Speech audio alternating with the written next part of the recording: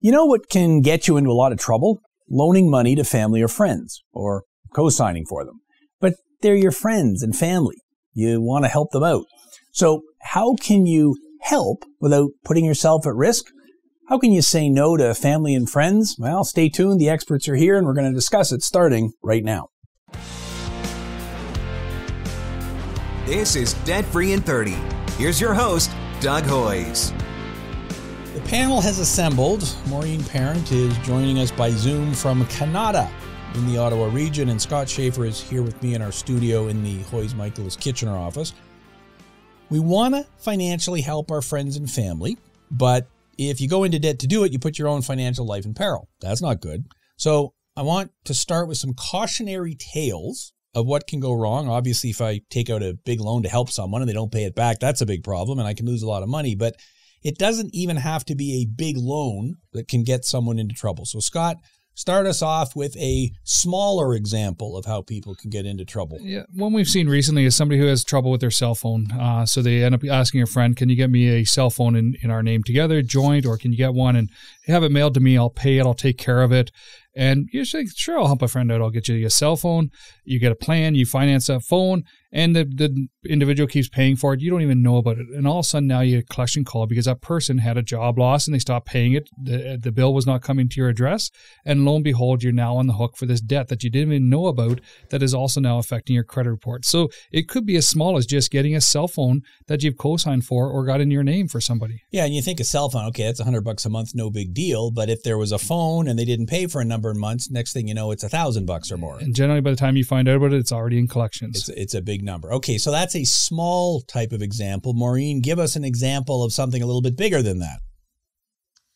Well, we had a client who co-signed a mortgage for friends that were dear enough to feel like family, but life went sideways for that family and they had to file for bankruptcy. So our client filed a consumer proposal to deal with the debt, but was embarrassed because she had worked so hard to live within her means and felt quite hurt about being put in that situation and sad for the end of the friendship that happened.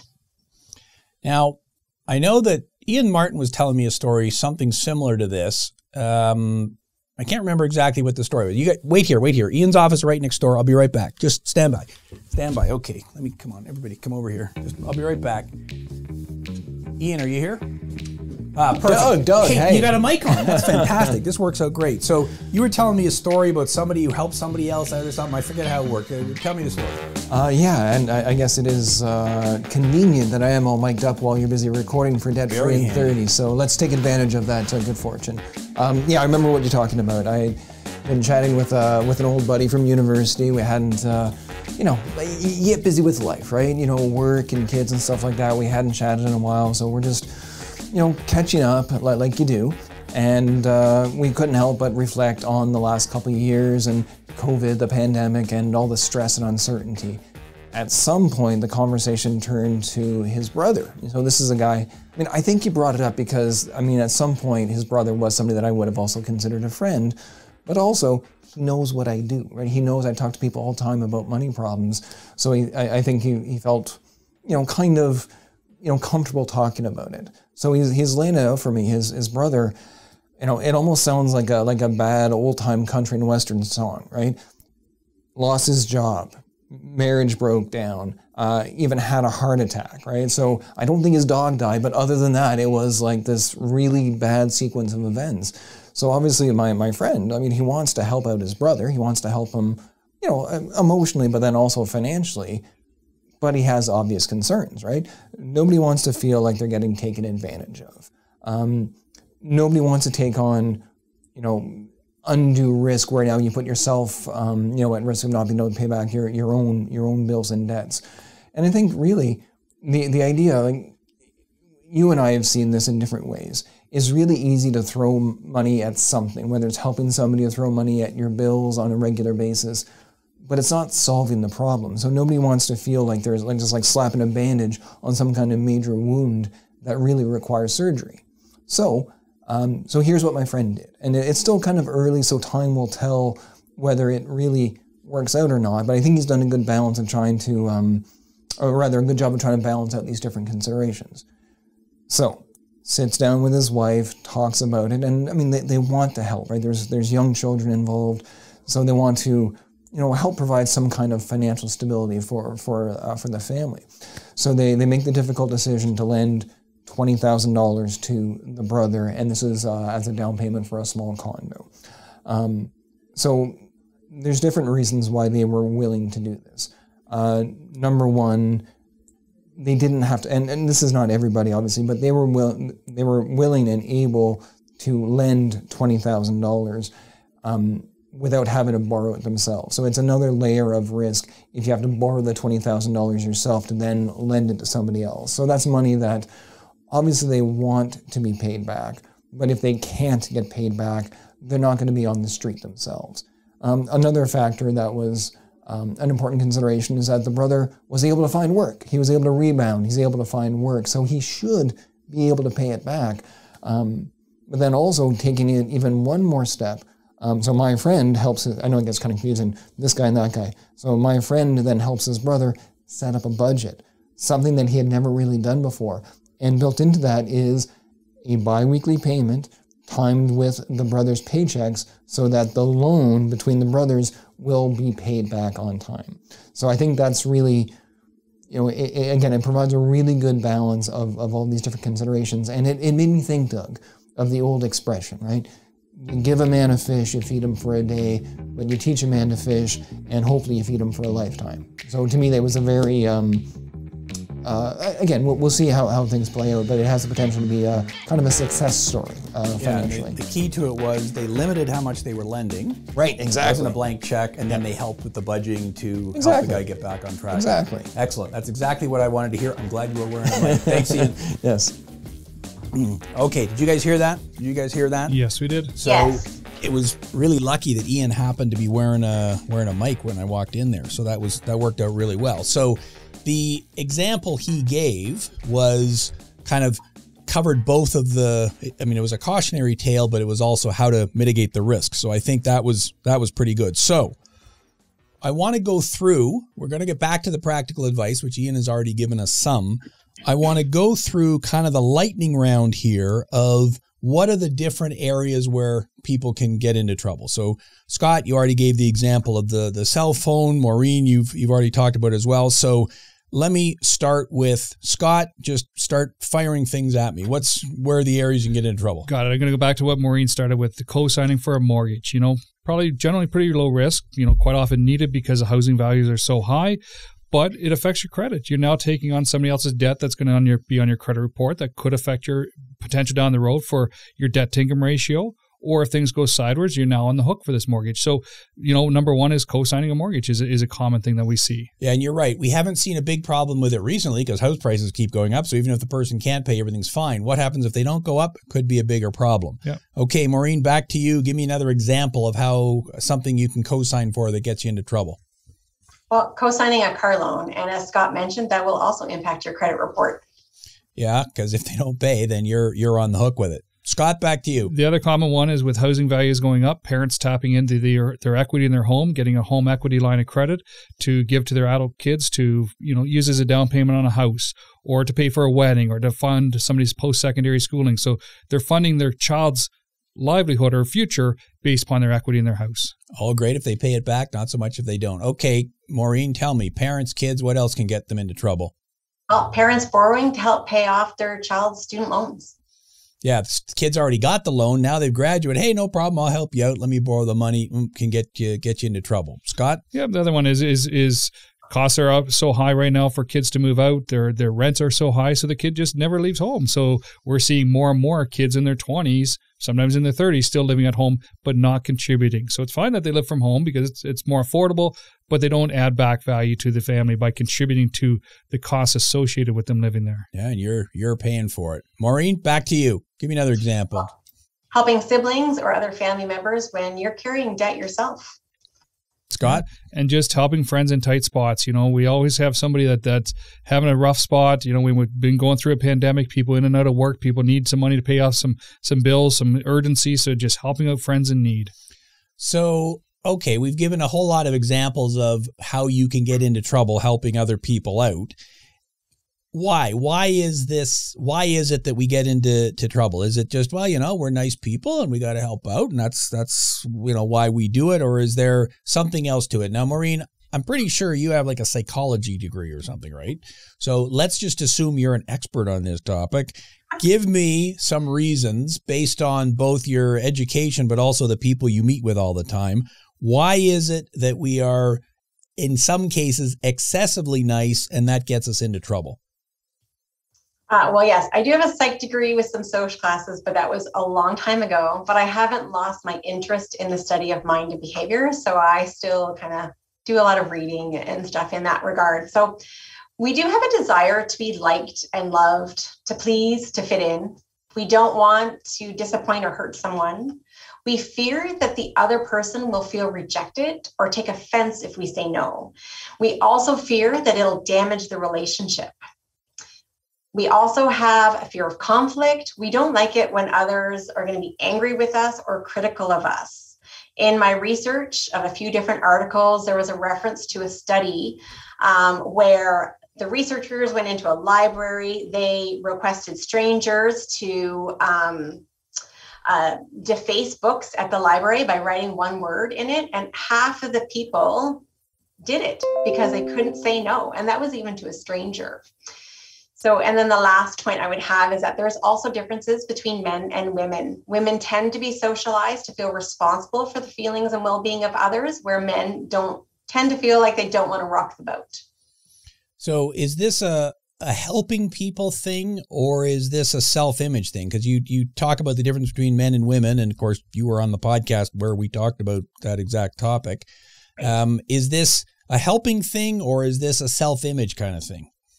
I think it's a both thing. Definitely self-image is a part of it as well, because we all have a self-image. And for those who have a self-image of, I'm someone who helps others, or I'm financially stable, or I'm a supportive mom or dad, saying no can then threaten that self-image, and that can stir up negative emotions such as embarrassment and guilt. And we do tend to try to avoid those negative emotions.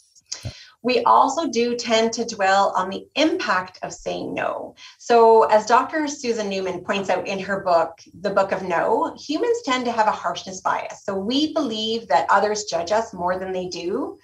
Except for trolls, most people have completely forgotten about your answer and have moved on to ask someone else.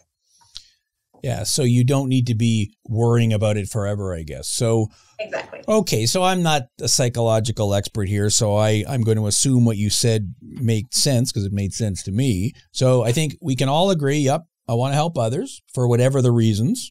Sometimes it's a good reason. Sometimes, well, maybe it's a self-image thing. But obviously you got to be careful. And I think it's a case of limits, right? Like, I'm happy to go to the blood bank and donate blood, but I'm not going to donate all of my blood. That would obviously be crazy. So let's now move into practical advice. That's what this whole show is about. So someone comes in, asks me, you, any of us for help.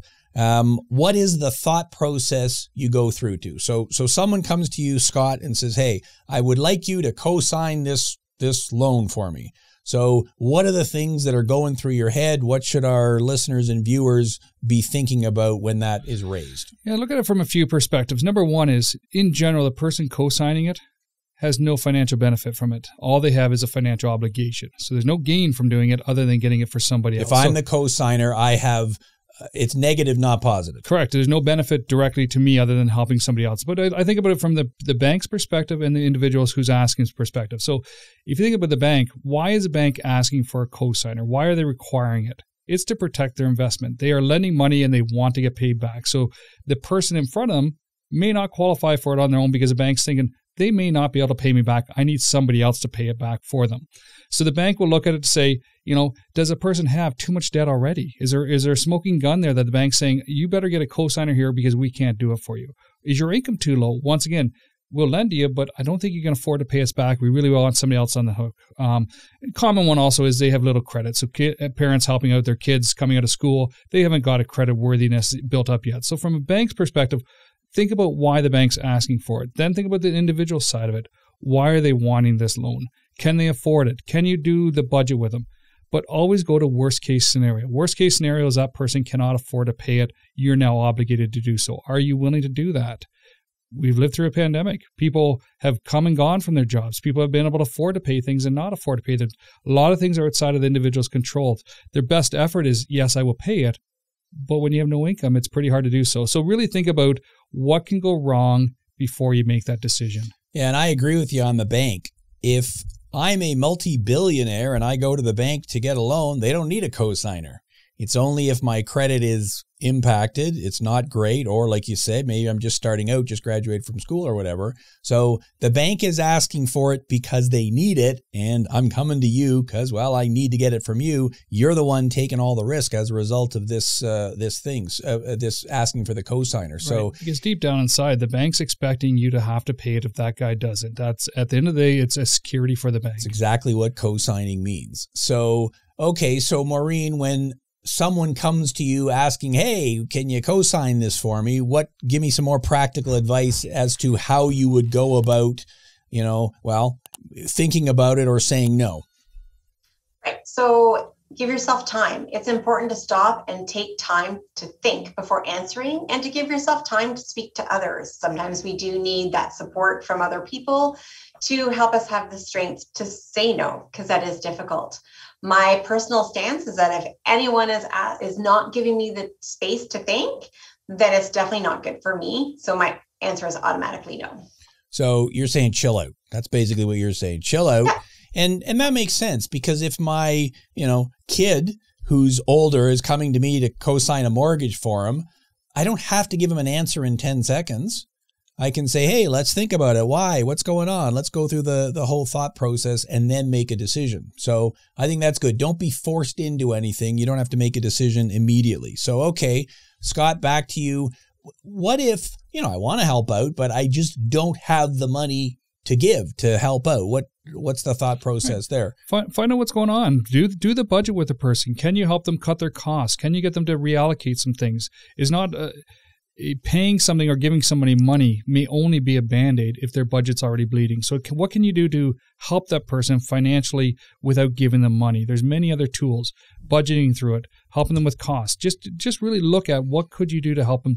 As Maureen said, take the time, absorb it, take a couple months, see where things are. Yeah, it may be that the reason the bank's requiring a cosigner is your debt service ratio is out of whack. Okay, well, is there anything you can do over the next few months to bring your debt service ratio back into whack? And on that note are they trying to get something that's too big for them? So if they're trying to get a car loan, if we can go on to that part for a second, what if that's too expensive for them? What if their budget shows after 3 months that they could not afford that item? So take some time so we don't set them up to fail. Getting them into something too soon, too big, too much is not going to be a good thing for them. Yeah, and you mentioned cars, and Maureen, obviously that's, after a house, that's like the biggest thing ever. So if someone's asking to co-sign, it might be for a house, it might be for a car. What's your advice when someone says, hey, I need a car to get to work, can you help me out? Right. Well, like Scott said, it is really important to make sure their budget can afford and support the car that they're wanting to get, for one. But maybe instead of co-signing, say, hey, since I can afford it, I can help you with a deposit, which will help maybe lower their car payments, right? To make it even more affordable in the budget. That way you're helping, but you're only helping to the extent that you're able, and you're not on the hook if anything goes wrong in the future. And adding on that, when you think about the budget, the car payment's one part of it. I've got an 18-year-old and a 20-year-old. The insurance for those kids are a lot. Like, when you do that budget, can they also afford the insurance on it? Do the whole perspective. Gas prices are going up. Do more than just think about just co-signing for that one item. It's a bigger picture item. Yeah, and I guess if we had to give one global piece of advice, that would be it. That the person requires help to get this loan, and you're the one they're coming to for help, but their ultimate objective is, well, I do want to buy a house, I do want to get a car, I do want to pay off these other things. Okay, so look at the entire big picture and see, are there other areas that can help out? So I agree with Maureen that rather than me co-signing on the car loan, because this is a $40,000 car you're buying, and if you don't pay, if the car gets wrecked, if the insurance doesn't cover it, whatever, I'm on the hook for that entire shortfall. If I help you out with the deposit, maybe the deposit is a couple of $1,000 or whatever it is. Well, okay, the most I can possibly lose is a couple $1,000 then. you got no long-term impact on you for that. Well, and the car loan, if I co-sign it, that appears on my credit report. You kind of made that point earlier, correct, Scott. And obviously, if I co-sign for someone's mortgage, that's also going to appear on my credit report. So now I have impaired my own ability to borrow. Your debt-to-income ratio definitely will be affected by that. So it will make different decisions in the future different because of that fact. Yeah. So it's, yeah, I mean, you got to look at the whole big picture. And I think you also had made the comment something along the lines of, what's the downside to all this? So you really do have to stress test this to see what could possibly go wrong and understand how you would mitigate that. So, okay, so give me, one more piece of advice then for someone again who's, coming to you for help. Maybe you don't have the money to give. What else can you do? Well, is there other ways to contribute without giving them cash? Can you let them move home and stay with you? Can there be other ways? Let them borrow your car, but in return, have them do stuff for you that's not cash transactions. Can they help out with the household chores? Can maybe they do some babysitting for you? Can they do some things that will cost you money, but you now have the ability to have them give back to you? So can you, once again, instead of co-signing the car loan, let them use a car until they can get back on their feet for themselves. Can they move in with you? Reduce costs, but then have them pay back through non-cash transactions. Yeah, if I've got some old used car that I'm not driving as much because I'm working from home or here, use that for the next couple of months. That's a lot better than me co-signing on a $40,000 car loan and getting myself into a huge amount of problems. So, okay, so Maureen, wrap this up for us then. When we're looking at family members, friends who are coming to you, asking for help, I need you to co-sign, I need this, I need that. Give me your kind of closing thoughts on how you say no or how you do whatever you got to do to keep yourself from getting into even more trouble. Right. Well, it's important to remember that saying yes doesn't mean it will lead to a better relationship. In fact, it can build up resentment, possible financial stress, and end with the dissolution of that relationship. Another thing to think of is you want to speak openly and honestly about your concerns about those financial pitfalls. And if that person's response is, oh, don't worry, I'll pay, like no worries, then that person hasn't fully considered the impact that it'll have on you. So you want to make sure that you're really taking a step back to think about things. And the last point I would have is to understand why it's difficult for you to say no. If you need to, see a therapist, work it through a bit, or if you'd prefer, try reading some self-help books like, Susan Newman's The Book of No or Saying No by Asha Phillips. Those are just some examples. There's plenty of other books on that because it is so difficult. Yeah, it's interesting. You made the comment about relationships. So the person who's asking me for help has kind of put me into a bit of a bind here because okay, they want my help. If I say no, I'm worried now that they won't be my friend, or if they're my family member, boy, it's going to be really uncomfortable for Thanksgiving dinner when they come over because I said no to them asking for this loan. But the flip side of it is if I give them the loan and they can't pay me, that's also going to be quite uncomfortable, isn't it? So you have to look at the impact on the relationship both ways. And I think kind of the point you were making about from a psychological point of view as well, I want to be helpful. So I perhaps do things that are a little bit outside of my capacity to actually help. So, okay, Scott, give me some final advice. Yeah. Here. So for me as an accountant, I always think about the worst case scenario. What can go wrong? Where will this go wrong? How is it going to impact me? So the car, you co-sign for somebody's car, they pay for it for a year, they lose their job, the car gets repossessed without your knowledge. All of a sudden now they're collecting against you. You now have this amount that you got to pay for a car that you never got to drive, you never got financial benefit for, you're now on the hook for it. So do a worst case scenario. We're not saying that co-signing is always a bad thing. It's just prepare for the worst case, then it can only be better from there.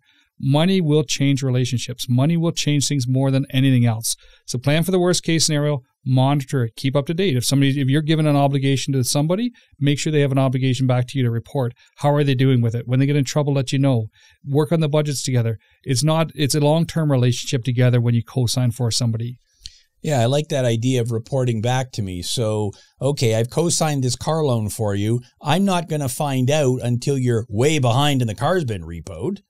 So it wouldn't be a bad idea to be touching base every now and then. Hey, how's it going? You still working? Still making the payments? Everything cool? Because if you find out quickly when something goes off the rails, it's a lot easier to pull it back than when it's already been repoed and it's kind of too late. Co-signing is for that individual. They have an obligation back to you. And I also liked what you said. You didn't use the same term, but basically you said stress test it. 100%. So what is the absolute worst case scenario that can happen? So I co-sign for, well, I take money out of my HELOC to fund your education, to buy your car, whatever it is. If you don't pay me back, I now have that debt of the entire amount. Correct. Can I make the payments? If you can't make the payments, can I make the payments? Correct.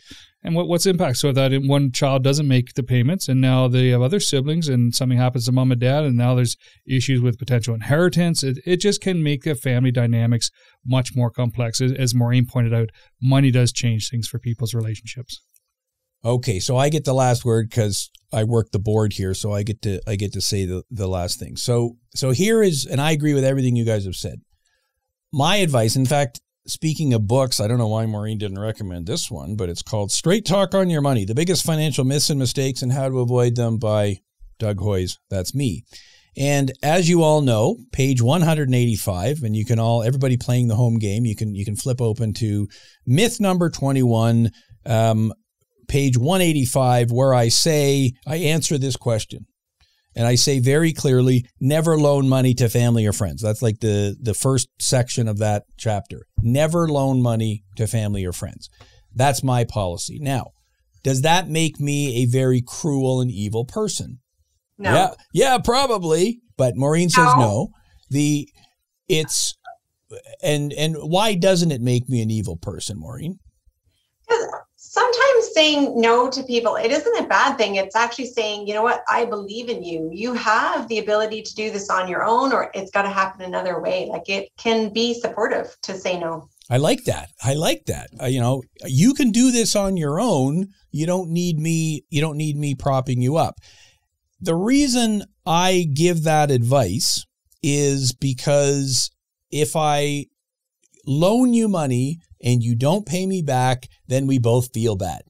And even if I've got tons of money and you've asked to borrow $100 and $100 is no big deal to me, I know that if I loan it to you and for whatever reason you can't pay it back, you're going to feel bad about it. And it's going to put that strain whenever we talk, whatever. And if it's a bigger amount, I mean, you gave the example, Scott, I loan money to one kid and they don't pay me back. And my other 12 kids are now upset because they've, used up part of the inheritance. It can go off the rails really quickly. However, the other side of the argument is, yeah, but I have the resources to help. I mean, think of parents today. And, Scott, like you said, your kids are sort of old teenagers, young in their 20s. Maureen, your kids are younger. My kids are both in their 20s. And if someday they want to buy a house, they can't afford it because no kid can buy a house. So the only way you can get a house is if your parents, bank of mom and dad, kick in for the down payment. So, and if they don't pay me back, then I'm, we're all offended by what happens. So what's my advice? My advice is, if you really, really want to help someone, and if you have the money to do it, give them the money. It's not a loan. I'm going to give you the money. There's no strings attached. If someday you're able to pay me back, great, but I don't expect it. If you don't pay me back, it's not going to crush me financially because I've got the wherewithal to withhold that. And it's a gift, not a loan, so there's no hard feelings. So when you come over for Thanksgiving dinner, if you weren't able to pay me back, oh well, I helped you out. It was a gift. And that forces me to make absolutely sure that it's not going to crush me financially to do it. If I take $20 out of my pocket and pass it through to the screen to Maureen, if we had that technology, and she didn't pay me back, oh well, it's $20, it's not going to break me. Same thing if I'm helping someone with a car, a house, whatever, I'm only going to give them the money that I know isn't going to seriously wreck my financial future. So if you think of it that way, you can still help as many people as you want, but only to the extent of the cash that you've got. What I really like about that is you took away the judgment, because if somebody's not paying you back money, you're judging them on what they spent their money on, what they're doing. Every time you talk to them, they talk about what they're doing in life. Like, okay, you have money to go do this, but you didn't have money to pay me back. So I like how you took away that judgment of what somebody would have on somebody if they're not paying it back. Yeah. Or on the flip side of that, Scott, is you may not have any judgment on how they're spending the money, but that person in their head, because of the harshness bias, they're thinking in their head, oh my God, you're judging me on what I'm spending. And then they start to feel stress in their life for everything they spend, knowing that they're not paying you back. Money strain will put a strain on that relationship in the wrong way. And that's why you've always got to be thinking ahead. So, okay, we've gone through a ton of practical advice. As I say, my practical advice is don't loan the money, give it to them. If you can't afford to do it, don't do it. So hopefully that was helpful. Maureen, thanks very much for being here. Scott, thanks very much for being here. That is our show for today. I'm going to put show notes on YouTube of everything we talked about, including the books that Maureen mentioned. So, please go there. If you are watching this on YouTube, there's like these like buttons and notification buttons and share buttons. So just click all of them. Make sure you've subscribed so you get the podcast every week. And if you are listening to the audio version on Spotify or Apple Podcasts or any other podcast player, then again, please subscribe, leave a comment so you get the podcast every week. Thank you very much for listening. For Scott Schaefer and Maureen Parent, I'm Doug Hoyes. That was Debt Free in 30.